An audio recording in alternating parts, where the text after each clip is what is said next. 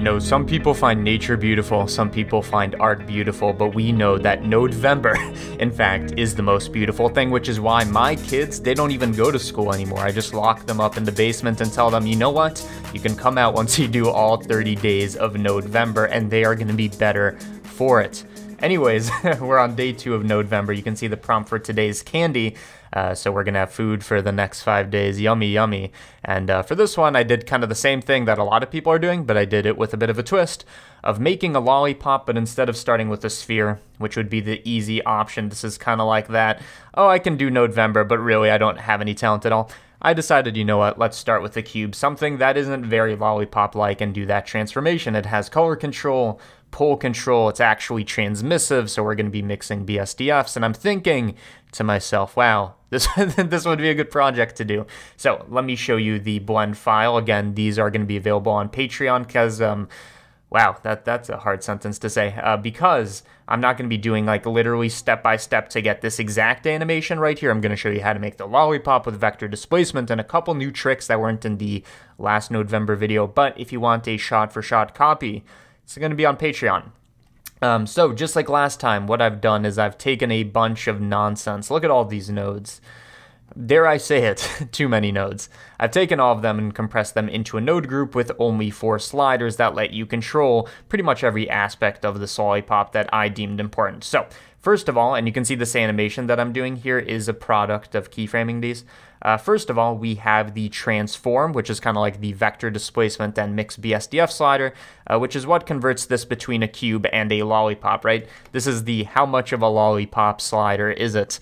You know, I took this cube and sent it over to, what's that name of the company, 23andMe, and said, do a genetic testing. I think this thing is like at least 50% lollipop, and it came back positive. We also have the color of the lollipop. This is just hue shifting, but it's very effective to get different flavors. This is kind of like the Windex flavor. Love it. We also have the stick height. That is the height of this lollipop stick, which looks a bit weird right now, but that's just because it needs more subdivisions in the viewport. In the render, it's not going to look like that. And then we have thickness, which is, I mean, imagine putting a lolly. This is looking like a pacifier now. It's quite a different thing. But we're going to do all these sliders and make all this math. And hopefully by the end of this, you too can suck. Get it? Lollipop can suck at Blender Nodevember as well. So let's start off with a new project. And I know that in the last tutorial I said, oh, we'll make a setup file and we'll use it every single time. And I'm still for that. But at least for the first 2 tutorials, let me just show you how to set this up for people that are onboarding on Nodevember. By the way, hello. Welcome to the best Nodevember series ever. For people onboarding, here's how I like to set this up. First things first is we go to rendered mode and say we're going to be doing displacement and stuff like this, and Eevee can't handle that kind of stuff. So let's switch over to cycles with GPU because goddamn, my computer with its new 2070 Super, it can blast through this kind of stuff. We're also going to enable film transparent, and this is just to make the background transparent since we're going to be adding an HDRI. And then we can move over to, once we delete the light, we can move over to the shading workspace, which is where we add in the HDRI. Where do I get HDRIs from, you ask, with a little drool coming from the corner of your mouth begging for the answer? The answer is HDRI Haven. It's a website where you can get free HDRIs, and then you get realistic lighting that is all image-based. Again, if you don't know what's going on, let me disable transparent. We've imported this HDRI, and it's basically lighting our cube without actually needing real lights. Final thing we're going to need for this whole setup is, again, we want to transform this into a sphere. It's going to need a lot of vector displacement, so we're going to need much more geometry than just 8 vertices. Control 3 for a subdivision level of 3. Subdivision surface modifier of level 3. Last time we think we used 2 to get going, so this is a level up. You're seeing already, wow, I've done the thing of making it a sphere. This is cheating. Make sure this is set to simple. Yes, subdivision will turn it into a rounded cube. But we want to do that with vector displacement. Speaking of which, again, make sure this is simple or I'm going to accuse you. The principal's office is what you're going to be sent to. You're going to be accused of cheating.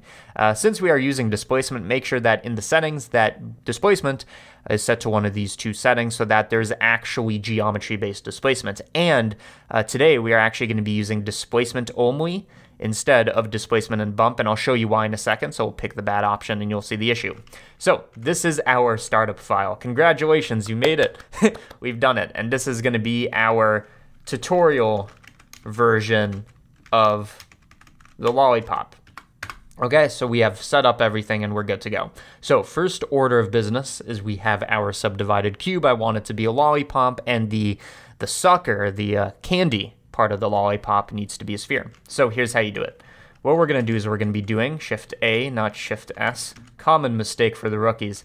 We're going to be using vector displacement. And you might be thinking, oh, how do we do this kind of conversion? We need the exact mathematical formula for a sphere, and in some sense we do, but it's really not that complicated. A sphere is basically just this like round object, right? Welcome to kindergarten. It's this round object where all the points on the sphere are equidistant from the center. In other words, the vectors that compose the sphere are all of the same length. So we can take that idea and formalize it mathematically. So we have the position vectors, x, y, z, for every point on the cube. What I'm going to do is I'm going to analyze what? So I'm not sending this to the chiropractor, isn't the word. I'm not sending this to the mortician, and I feel like these aren't the words I'm trying to say. I feel like the true viewers know the jokes I'm going for. I don't need to say them anymore. What we want to do is analyze the length of the vectors. This outputs the length of every xyz vector on the cube because we want to make these all the same length. So of course we want to see what they are. I'm also going to add in a scale vector math. And what we want to do is scale the position. In other words, we want to scale the cube by not really just the length of this, because that's just going to give us something that doesn't work. Let me just show you what it gives us. Make sure this is an object space. It gives us kind of like a inverse transform of what we want. And if we set the scale to a negative number, which I don't know if it lets us, either way, point is, it gives us the inverse transform where stuff's kind of pushing away instead of pushing inwards. We want these corners to be compressing inwards. What we want to do is we want to take this length and scale it by math, division, and the reciprocal. The reciprocal. What does this give us? It gives us a perfect sphere once we subtract away. And I swear this will all make sense in a second. You're like, wow, you're going through so much at once. It will make sense. What we have right now is a transformation that gives us a sphere. And the question is why? Why is this sequence of nodes exactly that? Okay. So what we did is we took the position vectors of the cube. Again, you kind of want to imagine there's no vector displacement here. So position of the cube. We took this and we outputted the lengths of every single point on the cube. And we said we know that a sphere is basically this object with constant length everywhere. Meaning if we take the cube lengths and do the reciprocal, long story short, we're going to be normalizing them. We are going to be transforming them to all be the same value. Okay?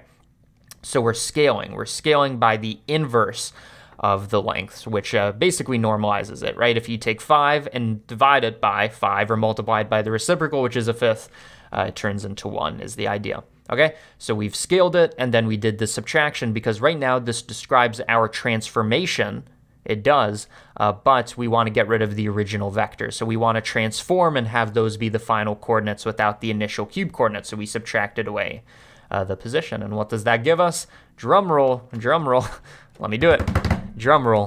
What it gives us is a perfect sphere. Now, one thing you're probably noticing is there's some shading issues, and that's kind of an artifact of this being a cube. You can see there's like 6 sides to this, and there's almost, in some sense, the original 6 sides here just projected down in this method. And I was in distress the other day. I'm like, I want to make this tutorial. I know how to do it, but I don't know how to fix this shading issue. Do I need to rewrite the normals? And I asked Gabe, and Gabe, in his angelic grace, flew down to me and handed me the biggest handout of all time, which was basically setting this to displacement only is what he said. And you can see that actually fixed the issue, even when we do a shade smooth and all that. So basically a lot of shading issues are a result of this bump mapping that we actually do not want. And to celebrate Gabe's angelic thing, go check out his channel and let me drink a bit of water. Nothing like refreshing water break in the middle of the tutorial. Okay, so now we have the transformation that does what? It takes us from a cube, which again is looking a bit weird, and that's just because of the shade smooth. You could even do an angle kind of situation here, by the way, if you want to do a, where is it? A normal, this thing, which will keep our sharp edges if it meets this threshold. So this is a 90-degree angle, which is bigger than 30, so it's not shade smooth. But when we scale this up, it will shade smooth everything. So now we have the basic setup. I'm just going to add a bit of a subdivision. And the next step, and this is kind of the key part of the tutorial, this is the idea that I didn't introduce last time, that's going to be very important going forwards, is how do we take a transformation like this one, right? So we have one transformation, and how do we overlay another transformation? So not like doing two steps separately, but how do we do one after another? So what we want is this center ring along the sphere to be expanded out a bit like a lollipop. So let me just show you what I'm talking about.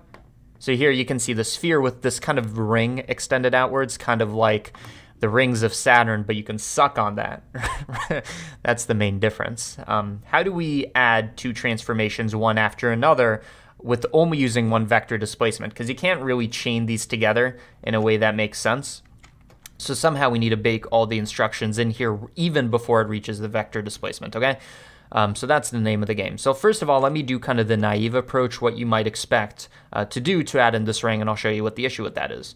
What I'm going to do is I'm going to separate by x, y, and z components because 3 branches are stronger than 1 when you try to break them. Either way, we only care about the z components since we want to make a ring depending on the height of this.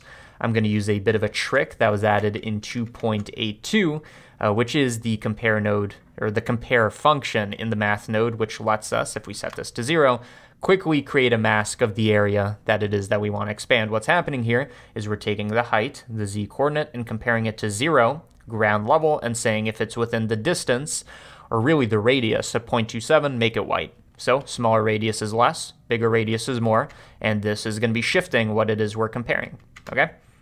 So what we want to do, at least in theory, is we want to add in, so this is the next transformation, we want to add in the position vectors that we are going to, and I know it's looking crazy right now, but we're going to fix it, that we are going to scale. Where's scale? We are going to scale not everywhere, but only where this is white, so we're going to scale it like this, okay? And you might be thinking this is essentially what we want because, and let's just view it, what it's doing is it's taking our sphere wherever it was black, like the top and, that's a strong burp there, like the top and bottom hemispheres. It's taking that and saying scale it by 0 and then add it so nothing happens, and then in the center, it's going to scale it and then add it. So long story short, in the middle, it's going to be adding a bit of something, something. And you might be thinking this is what we want. We've now added 2 transformations. Although, if you think about it mathematically and you think about it very closely, you see how this is kind of like a rounded square, and we can make that more obvious if we do a bit of multiplication so we can control the strength of this. You see this kind of gives a rounded square, whereas when you think about it, just adding scaled position vectors should go out radially in a circle. Why? Why is this giving us part of a square? And the answer is a bit kind of nuanced and complex, and really what's going on here is the issue is that we do not want to be inputting in our position vectors and then doing stuff and then adding it in the next step. So again, originally what we had is just this going into our vector displacement. This is what made it a sphere. And then we decided, okay, we're going to add in a second transformation. That has a bunch of math behind it.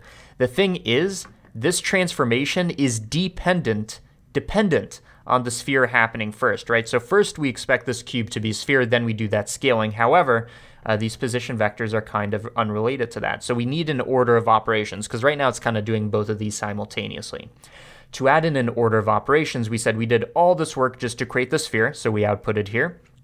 So what I'm going to do is, before we even do all this math over here with the separating and all that, we're going to take our position and add in, we are going to include the transformation from before. But you're seeing that this isn't actually solving the issue. It might have done a slight modification, so here's without the adding, and then with adding, if anything, it only made it a bit worse. Now we have this kind of banding issue that's going on, but you see, and you probably see it now, especially when we increase it again, this is still a square transformation, and you might be thinking, yo, what gives? I'm entitled to this whole kind of situation working. You might be thinking, okay, we've now updated our position coordinates with the addition of the transformation. Why is this not working, okay?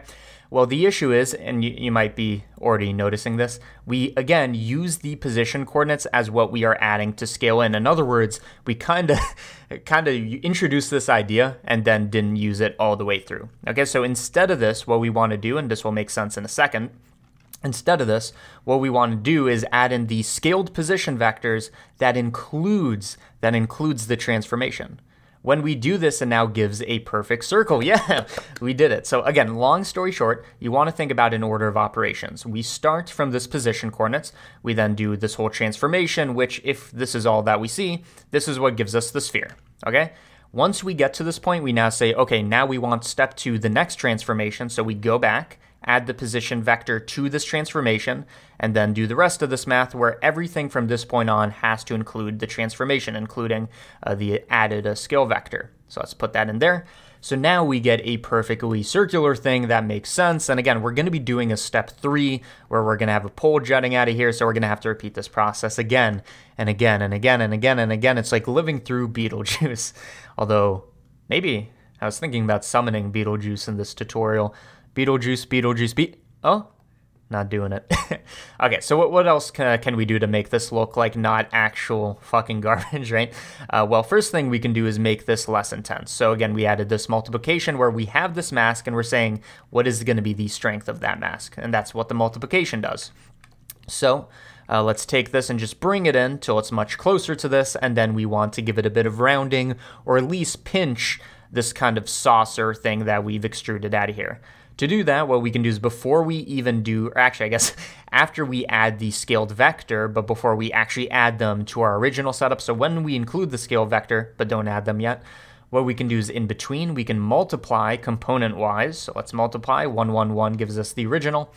We can take the z component and just make it less intense, which will pinch the added vectors, is a good way to think about it, okay?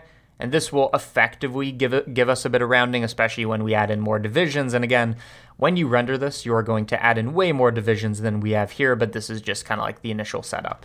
So you can tweak values whenever you want because this is all procedural. And now, what do we have? We have a cube transforming into this. So now, the next and final step really when it comes to vector displacement, and really isn't looking too complicated. I know there's quite a bit of vector math, but you're a big boy, you can handle it. You're going through vector math puberty. There's nothing to be scared of. It happens to everybody. Sometimes your voice drops, and sometimes you connect the wrong node. The next thing we want to do, again, I'll show you the wrong workflow and then say what you should have done. We are going to separate the position vector by x, y, and z components, and we want to say take the bottom part and extrude it downwards. So we need to isolate the bottom part.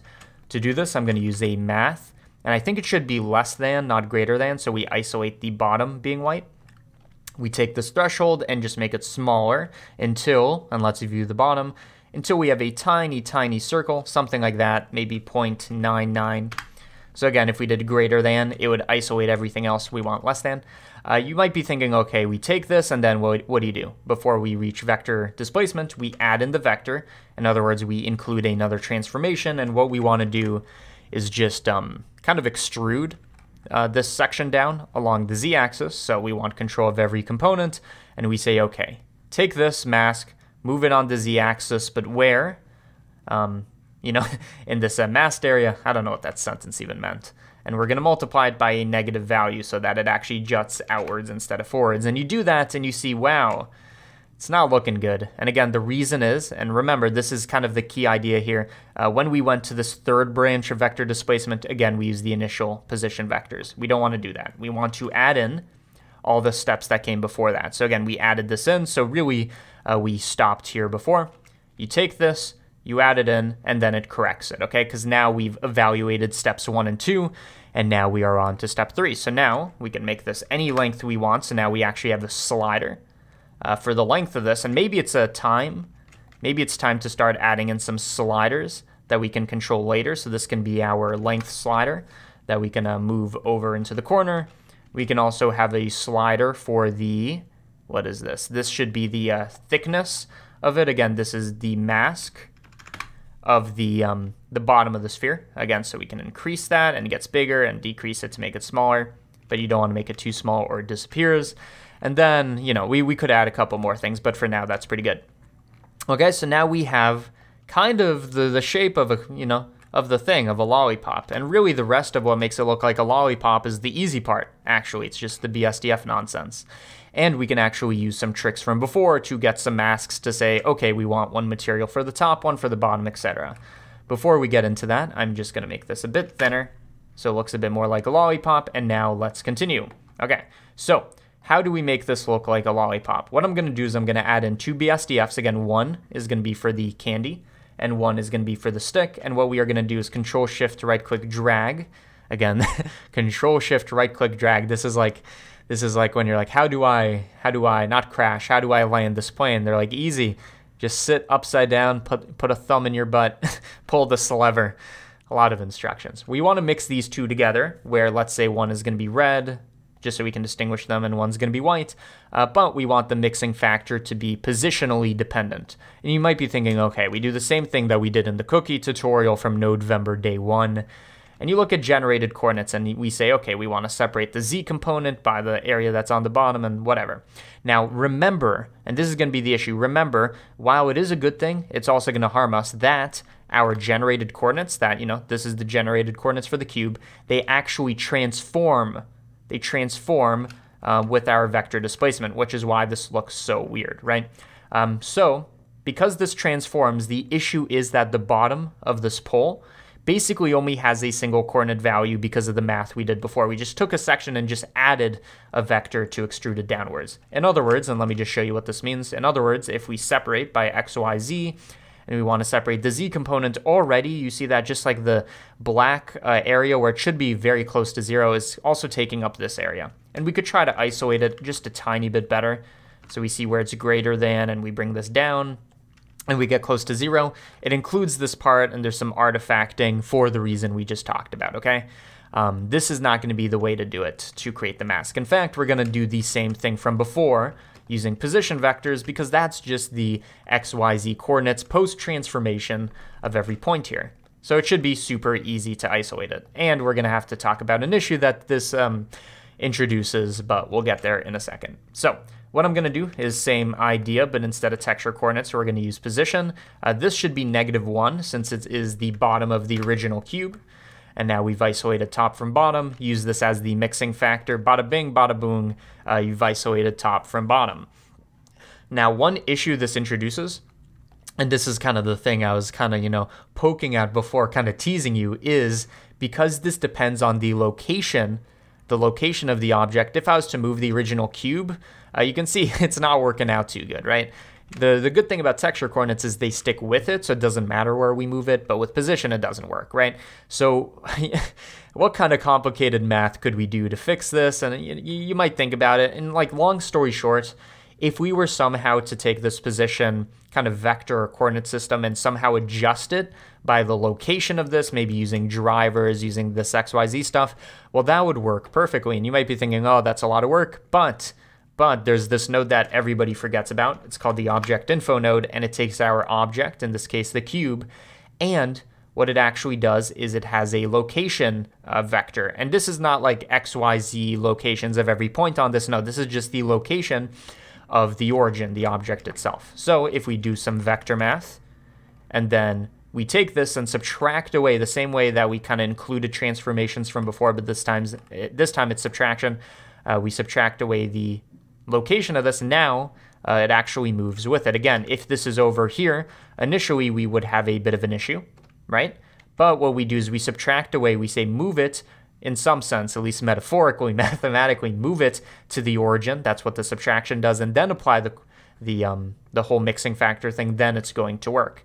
And you will go through actually similar issues when it comes to rotation and scaling, and I think, like, long story short, I'm not going to go through all that. The solution is, instead of doing the subtraction for the rotation issue, you add in a vector rotate node and use drivers and stuff like that. And for the scaling, instead of a subtraction, you do a scaling by the reciprocal of the scale, or you could do it component by component by component. That's how you solve it, but for this, we're just going to say that this is good enough. Also, something I forgot to mention that I guess you should do, I don't think it's going to make that much of an impact, but in case it does create some glitches later, we have done this position kind of correction, again, using the location thing, which does work. However, we want to make sure that just in case, and I need to think about the logic of this, just in case that would mess up some stuff back here, especially when we add rotation and scale and all this, why not just take the position thing from before and then just substitute in our correction thing. It doesn't really change anything. However, if we were to add some more complicated stuff to this, including the rotation, the scale, it might be, it might be something worth considering. So again, where were we? Now we have this kind of mixing factor, right? That is determined by the position, that is corrected for, because again, originally this would not have worked. It has this issue. we corrected for it, and now the name of the game is how do we actually make this look like a good-looking lollipop? Well, a good start would be making it not just red, but something that you might want to eat to. Wow, words are hard. Something that you might want to eat. Like right now, this is looking like maybe something you'd play kickball with, not necessarily something you'd eat. So let's use noise texture. This is just going to add in a bit of variation. And right now it's using generated coordinates, which really there's nothing wrong with it. However, and you know it's using generated coordinates by just doing this, but it doesn't actually show that it's using generated coordinates, believe me. However, again, remember that the texture coordinates are stretched, which really isn't an issue for this part, and luckily we don't need the bottom part since that is stretched the most. However, if you do not want this, just so you know that this is possible, you can use the corrected position vector as the thing for this as well. However, we'll experiment with generated and see what that gives us, okay? So we're going to take this, we're going to use it as the base color, and just to make it look more lollipoppy, I'm going to add a bit of detail, a bit of swirl, and this is the important part, distortion. So this is just going to make it swirl a bit and make it look more candy-like.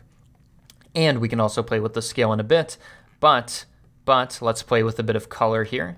So I'm going to add in a color ramp node. This is just going to affect the black and white that we're inputting in here. So I'm just going to first add a bit of contrast, just so you can see the swirls. And you can see this is where the stretching happens the most, again, because generated coordinates are being used here. So I'm just going to actually switch to this now.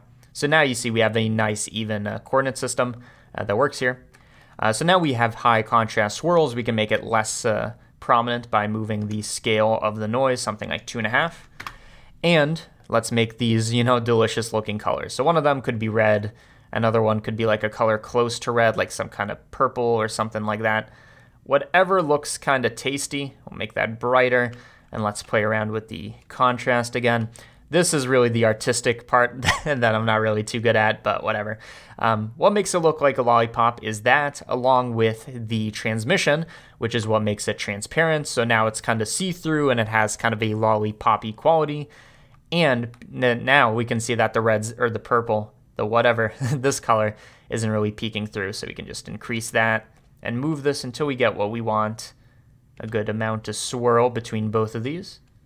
There we go. And another thing you can do that I guess isn't really too realistic, but I do like the look of it, is we can add in a bit of bump mapping. And I know what you're thinking, displacement only. From what I understand, this doesn't mean what I think it means. You can still use normal bump mapping as long as you use a bump node. It's just not going to work with displacement. So what I'm going to do is I'm going to use this same noise so that it matches with our color swirls. I'm going to use this and use it as a height factor, which will give us kind of a nice lollipop-y, kind of like Mars surface kind of thing going on here.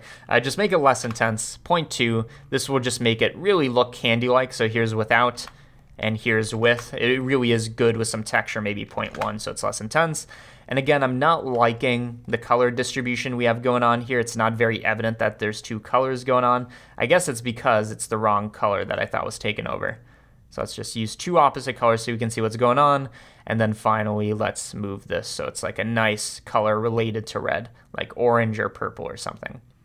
And by the way, just a quick way to change colors while keeping this color ramp situation without doing too much work. Hue saturation node, plug this in, and then you just mess with the hue to get different flavors very quickly. And what you can do is make this another one of our sliders. So value node for the hue, not for the factor, but the hue. Connect this right here. And now we have, what do we have? We have the height, I believe. Yeah, the height of the pole, the thing that you hold the lollipop by, the handle. I can eat my lollipop with no handlebars. We also have the thickness, and then we finally have the hue. And then I guess we also have access to the final thing, which from the original, which is the transformation. And this looks really cool going from a cube to a lollipop. Okay, so now we have that. Another thing that will make it look lollipop-y is it's supposed to be shiny. Not too shiny, but just fairly shiny. This is what makes it look like saccharine and sweet. So maybe something like a 0.2 or a 0.25. You can even add in clear coat to make it even shinier. But for me, I think this is going to be good enough. And then I'm thinking that the lollipop should be a bit longer. Let's do negative 4.5 just so it goes a bit further. The next thing that we should probably do is make the handle not just look a bit boring, but just add a tiny bit of detail. To do this, what I'm going to do is add in another noise texture again. Every time you add a noise, it's just going to make the render a bit slower, or at least the computation of this node tree slower, so do it sparingly. But for this, I do think it would be useful and necessary. So noise texture, I want to make this one have no distortion, but very, very fine detail. So something like 100. So we just get these very tiny black and white dots. And I think you can probably already guess what I'm going to do here. One, I'm going to use this as the base color, so it's not completely white, but it has a bit of detail. And second of all, just like before, I'm going to use bump mapping, so it just has a tiny bit of texture. So connect this to the normal socket, use this as the height factor, and now it's kind of looking very grungy, a little too concrete-y, so just make it less intense. And what we can do, just for the colors, we could do a bit of math addition, which will make it brighter. So something like 0.3, just to make it a bit brighter. We could even go brighter than that if we want. But there you go. I think, long story short, that's the essence of this. I'm trying to think if there's anything I've left out other than like the rotation and scaling. I think I'll do that as a Patreon tutorial just for them being so noble. By the way, again, one file on Patreon. Now we have this lollipop that moves around with the system. Everything's kind of dependent on this position, coordinates, that are corrected for with object info. And the takeaway from this tutorial, again, was in the vector displacement, it was this idea of every time we go step by step by step, we have to go backwards and add in to our position situation, if I can find it. Yeah, from here, what we've done is we added in the transformation from before. So we have step 1, step 2, step 3. And what do we have to show for it? We have a lollipop with color. Wow, that looks so good. That actually looks tasty. That has this kind of situation, that has control over various stuff, and yeah, hopefully you enjoyed this tutorial. I think that's all I have to say for this one. This is the node network. You could always like move everything down, Control G to make it just a node group, and then you have control over of these sliders without any of the mess. But anyways, if you enjoyed this tutorial and you want to become, wow, I feel like that's not the way to start, but either way, I have a Patreon. It exists. It's a good place to get the project files for stuff like this. I'm going to upload the original blend file, not like this one, but the one that actually has some care and blood and sweat and tears put into it. That should be a bit nicer. You can play around with that one, or you could follow the instructions for this one. Project files, behind the scenes content, Discord access, along with exclusive tutorials that I post every once in a while that are not available for free on YouTube. Anyways, I want to thank the 500 some patrons that are currently supporting both channels. This is the reason that I can do kind of like Nodevember tutorials that I know don't generate that many views and stuff like that, but still be able to do it because I have that revenue stream from people that are supporting this channel that are also getting stuff in return. Anyways, Patreon exists. Check it out if you want to. But anyways, just your viewership of this tutorial just warms my heart. Thank you for watching this. Now you know how to turn a... Wait, I want to access the original slider. Now you know how to turn a cube into a lollipop. Who would have thought that this would be necessary? That's all I got for you guys. See ya.